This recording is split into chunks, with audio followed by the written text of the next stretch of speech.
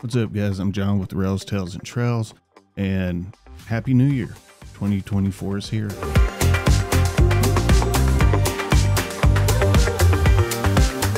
With 2024 being here, my last video that I did, I talked about my furlough predictions, and I got a lot of great feedback from you guys.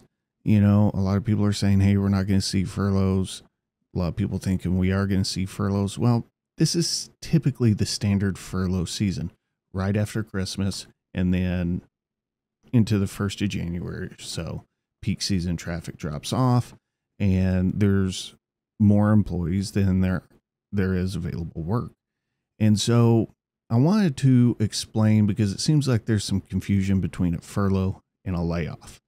Now, a furlough, by definition, is a mandatory leave of absence from which the employee is expected to return to work when called, when traffic or work becomes available for the long term.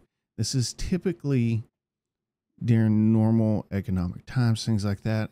You can expect in your first 5 years to be furloughed between right after Christmas to maybe 2 to 3 months, depending on traffic. Now, this is, I call it a rite of passage, because honestly, there's more employees by a large amount that have been furloughed working for the railroad than those that have not.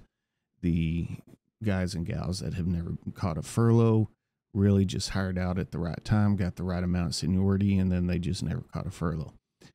They're kind of the unicorns in this regard.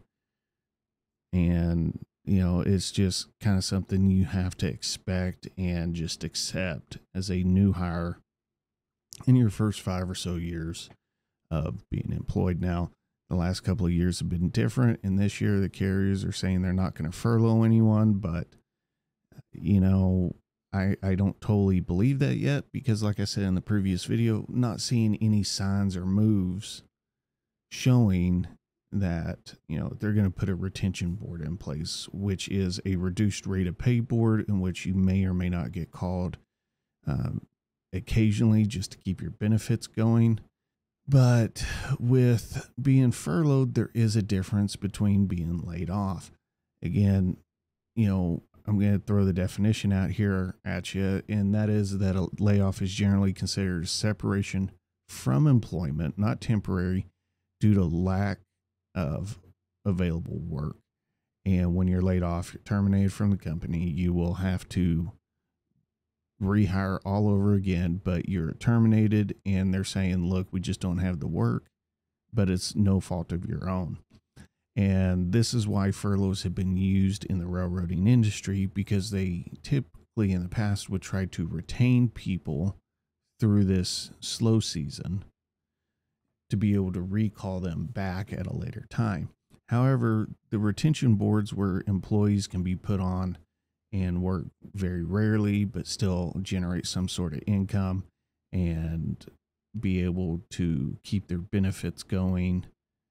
I haven't seen one since I've hired out. I've seen them try to attempt to use the extra boards, and that failed miserably. So I don't know what they're going to do. No one really does. We keep hearing things from the different carriers, but haven't actually seen anything yet. However, new CEO over there at UP has wasted no time in shutting down and terminating jobs as a whole. He just skipped the entire furlough process.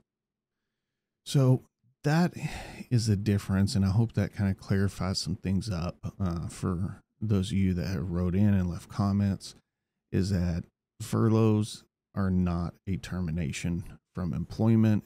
You're just not on the schedule. You are literally moved from your working board or your job to a furlough board, to where there's no guarantee money. And it's basically a thanks for helping out this year, we'll call you when we need you, versus the layoff, which is a termination holding no fault on the employee. I'll do another video next regarding chasing work, how to handle the furloughs, different options, things that my wife and I have learned through our own process to help us get through these slow seasons. And I'm going to share those with you next week. Hope you all have a fantastic new year. Thank you for all your support. You guys have been amazing. Keep sending in those comments and ideas. We'll see you on the next one. Here we go.